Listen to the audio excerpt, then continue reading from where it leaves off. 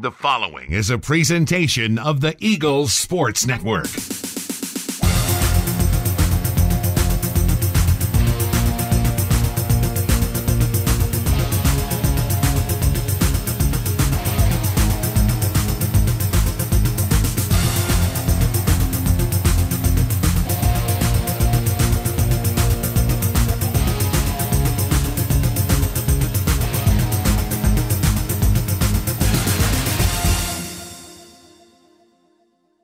Hello and welcome into Week 7 of the Mike Clowney Show as Carson-Newman picks up a 14-10 win on the road on Erskine's homecoming.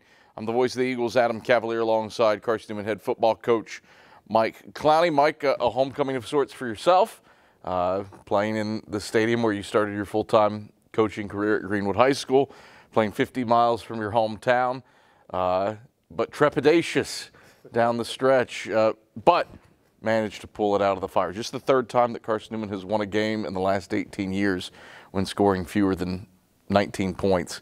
What did it take to get the job done on the road against an Erskine team that was fired up for its homecoming? Yep, really it just took phenomenal defense. I thought our guys defensively, did a great job. Cause several times in there was bend, don't break. They got their back against the wall with some turnovers, some other situations, and was able to keep Erskine out of the end zone. The score was tight. I think we both kind of knew, one score would determine that game the way the game was going. So, they were going for it on fourth down. Our guys were, consistently able to get 4 stops to get them out the field to give us another opportunity.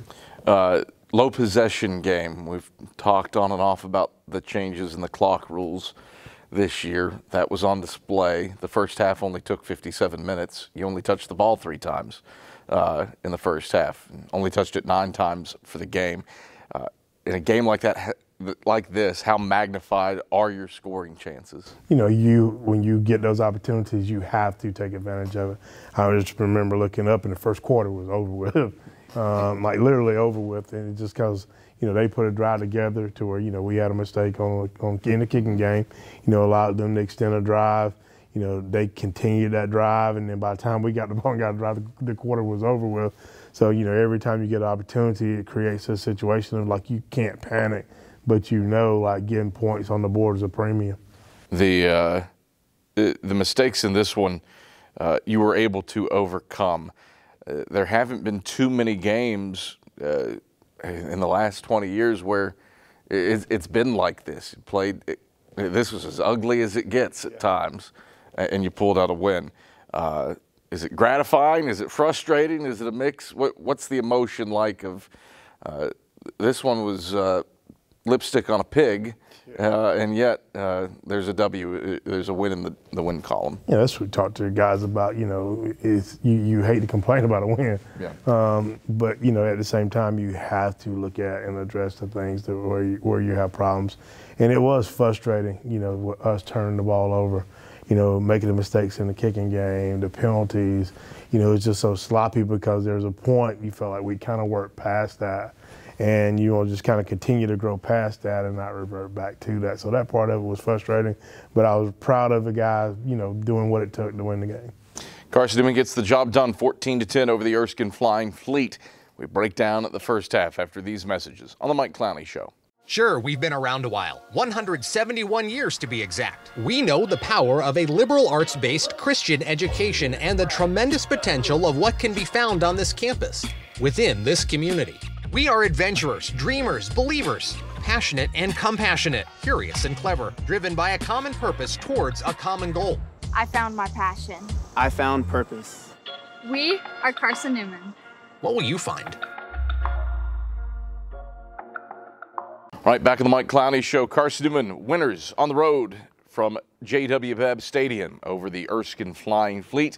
The final score 14-10. Adam Cavalier alongside the Eagles head man Mike Clowney. Mike, a first half, kind of touched on it. It was gone like that. Both teams moved the ball on significant drives, but something that we will touch on as the show goes along. A penalty, what extends Erskine's possession and allows them to put points on the board first. Something that we haven't seen called this season jumping into the wedge, I suppose, is what extends the drive. Felt like that was a theme throughout this game. Unfortunately, some things that hadn't happened all season. Excessive penalties, putting the ball on the ground, what were detrimental to your team on Saturday. Yep, I mean, because like the thing that we did was extend drives for them. A lot of those penalties were on, critical situations, 3rd and long. I mean, the 4th down, like we forced the punt, we've got the ball, and then you get that penalty call. Then we have face mask, on 3rd and long. And we just got to do a good job. A lot of that it's just finishing plays too. Defensively on tackles, running your feet. A lot of times we're getting in a situation to where we kind of reach it with our hands, and then you get handsy. You're just looking to grab something. So we got to do a good job and continue to bring our feet to tackles. We got to do a better job of getting more guys to the football at points of times defensively. And then offensively, we've got to make sure that you know the snap count. You got to be patient, hang in there. And then I thought once or twice where we've been pushing guys to try to make sure we get off the ball quicker. And there's the time in there we got off too quick, But like that, we can tailor that. But then, like I say, you go back to the turnovers, like that. All of that mixed in together, just it makes it. You put a lot of pressure on yourself when you do that. Again, probably can't overstate the value of the defensive performance in this one. Erskine had 3 trips inside the red zone. They scored on one of those. And those 3 trips, the drive started, every one of them inside the 20. The fumbles, with the exception of one on special teams, they came as your team was moving the ball in the 4th quarter. Felt like Carson-Newman was on the cusp of making it a 2 or 3 score game to really put things to bed. How much does that increase the frustration level? It does, because that was the thing that we talked about before the game. We talked about knocking on the door versus kicking it in. And so the thing that we're doing is like we continue to knock on the door, and when we had opportunities to kick it in, we didn't. And that's that next step for us as a football team, is to kick the door in. And that's where we got to continue to work to do that. And we got to score points to be able to do it. It was a 7-7 ball game at the halftime break, and here are a ton of defensive first half highlights. At the Eagles 16, Pender 3-step drop, steps up in the pocket. Pender wants to run. He's caught, smacked by Ed Verdree, and stopped shy of the sticks. In the boundary left side, Mekhi Brown and Ed Verdree down at the 14-yard line. Sullins up to the 23. Myers fakes the handoff, rolls left, has time, airs it to left sideline, hauls it in for first down yardage, up at the 32-yard line, turns upfield, and gets knocked down out of bounds up at the 38-yard line by Coulter. Because when you're in that double barrel in the shotgun, play fake to Lucky, Pender back to pass. Shaheem Wilson has him in his grasp. He holds him up. Mekhi Brown finishes him off. It's a sack back to the 21-yard line. Loss of 6 on the play. Pender claps his hands, takes the snap at the waist, throws a screen quickly left side for Brown. Brown is hit in the backfield and snowed under by Champ Baker and Jet Jones into the backfield, and Johnson will hand off to him right side for a stretch play. David Alexander will not let him stretch it out, and he latches onto his waist. Jameer Augustine helps finish him off over the right hashes. Double barrel shotgun for Pender on 2nd and 9 from the Eagle 15. Pender going to throw the fade right side of the end zone. That is a spectacular one-handed snag over the D in Greenwood by Jamar Moore. Pender claps his hands, takes the snap of the chest. 4-man rush, pressured up the middle. He's hit from behind. Major Williams has the solo sack back at the 21. Major Williams showing his skills as an edge rusher. Myers out of the gun.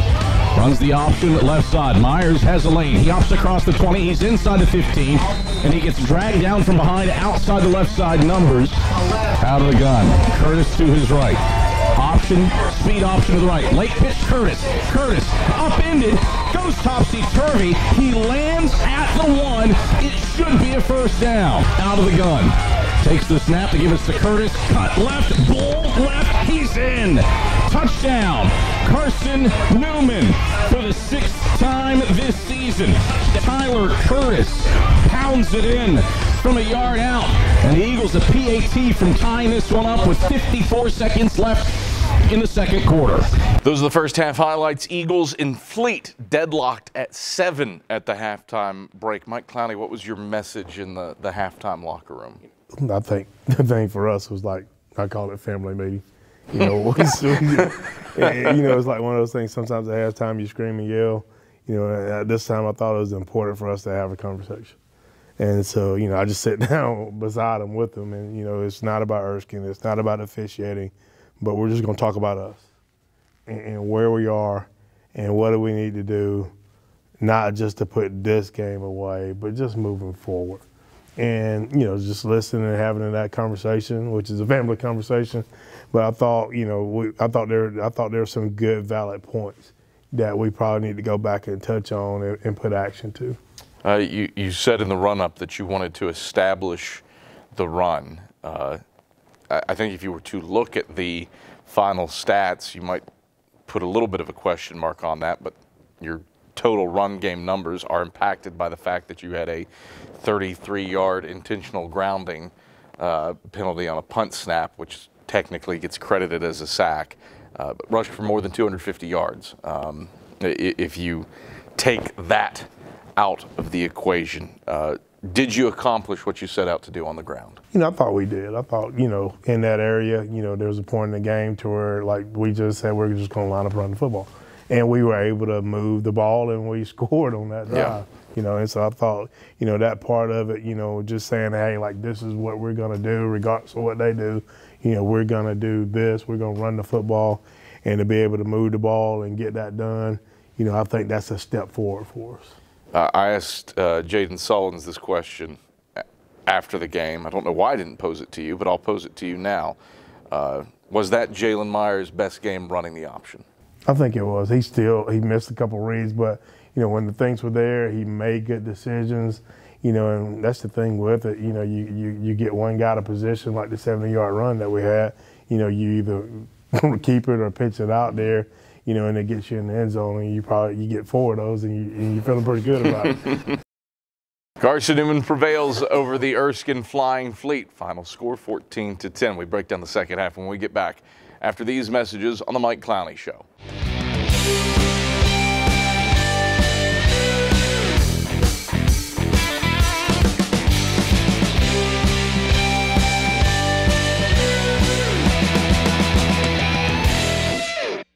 All right, back at the Mike Clowney Show. Carson-Newman victorious at the, let's do that again. 3, 2, 1. All right, back at the Mike Clowney Show. Carson-Newman victorious over the Erskine Flying Fleet 14-10. Adam Cavalier alongside the Eagles head coach Mike Clowney. Mike, a second half. Again, you touched on it, but can't say enough about the defensive effort.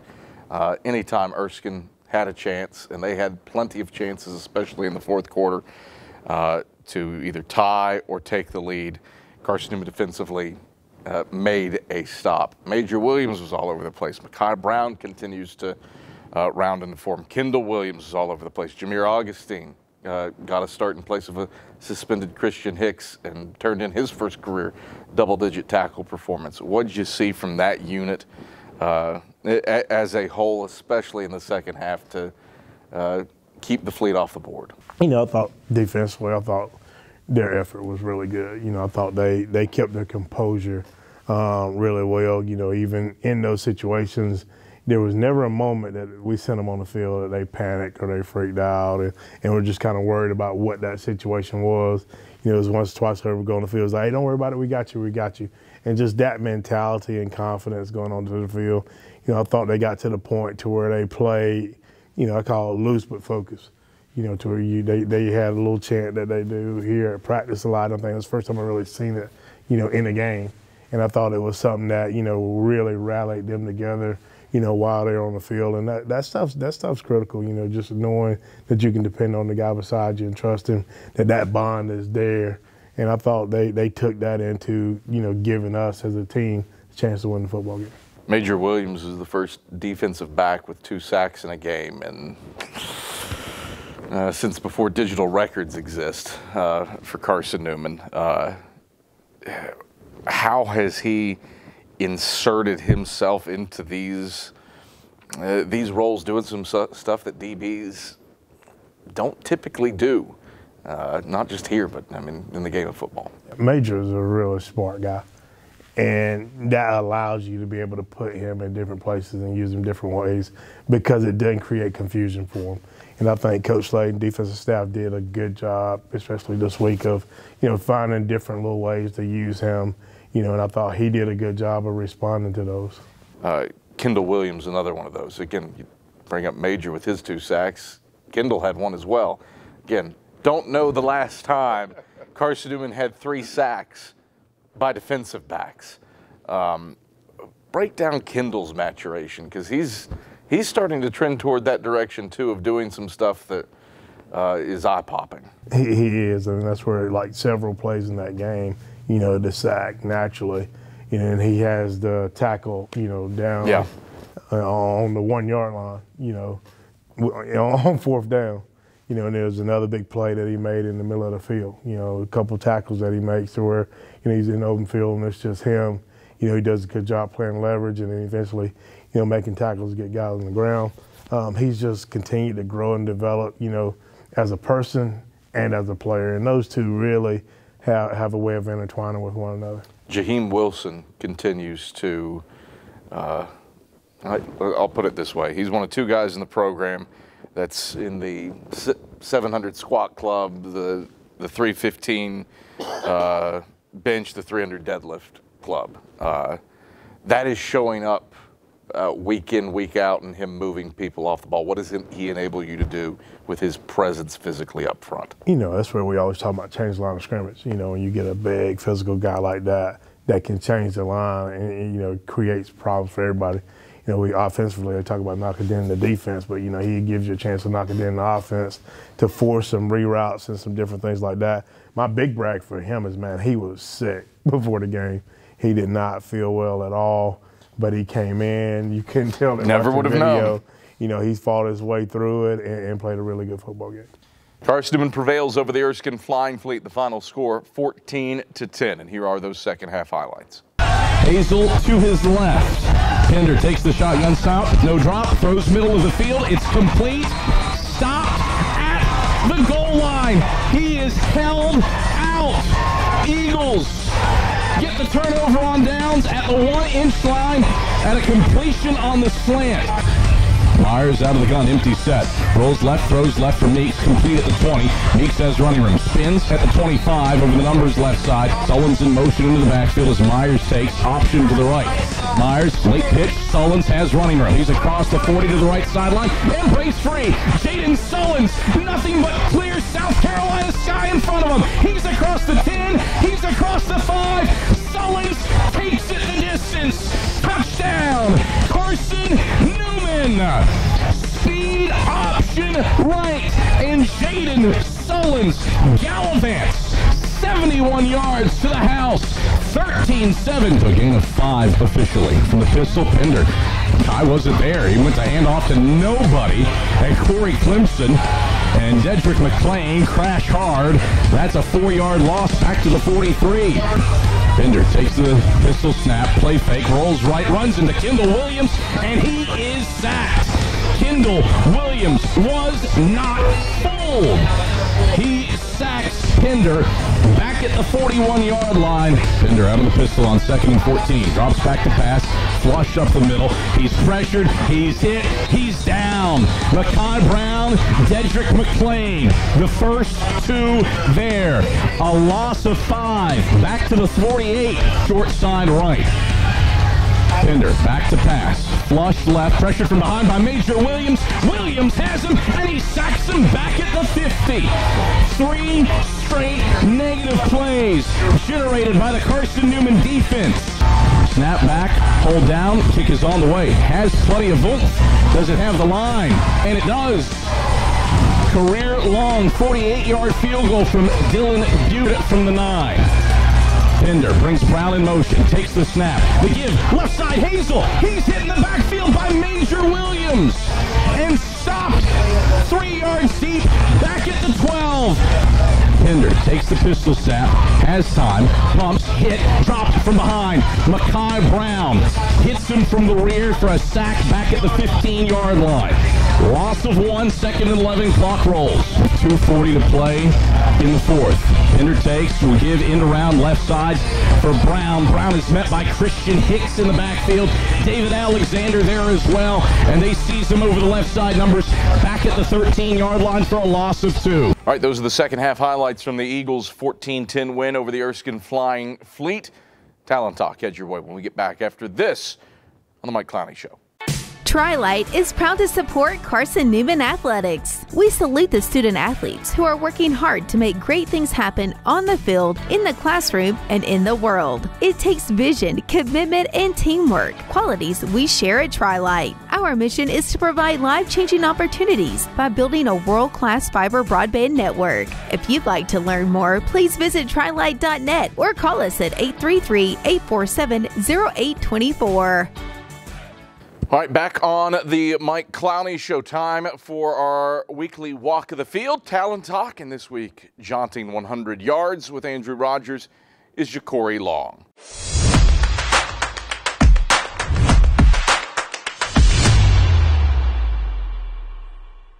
Hi again, everyone. Welcome to another episode of Talent Talk. Andrew Rogers here with defensive end Ja'Cory Long. Ja'Cory, let's start our walk here down the field.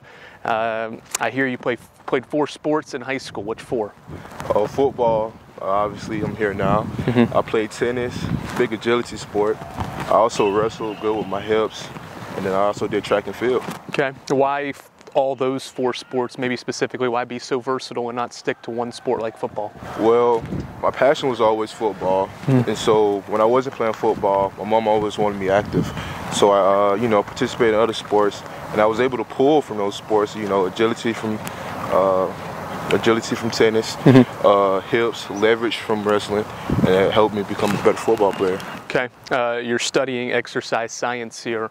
What drew you into that path? Have you always known you wanted to go into that field of study? Initially, no.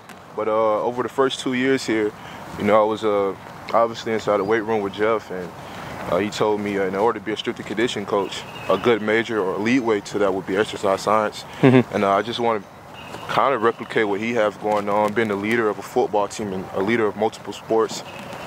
Rolls on the ready for play. Brooks claps with 2 seconds on the clock.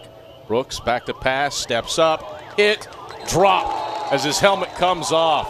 Carson-Newman punctuates. That is the end of the first half. That is the end of the first half. Long right. Brooks out of the gun, fumbles the snap, bobbles, picks it up, runs straight ahead. Ja'Cory Long is there, and he slings him backward for a sack on the opening play back to the 24-yard line. I'll change it up on you here.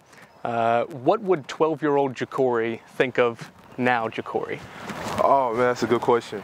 12-year-old Ja'Cory, 12-year-old Ja'Cory is ambitious. So he would see me now as reaching my goals, still setting even more goals and trying to accomplish those. So I think he'd be proud of the guy he's become now.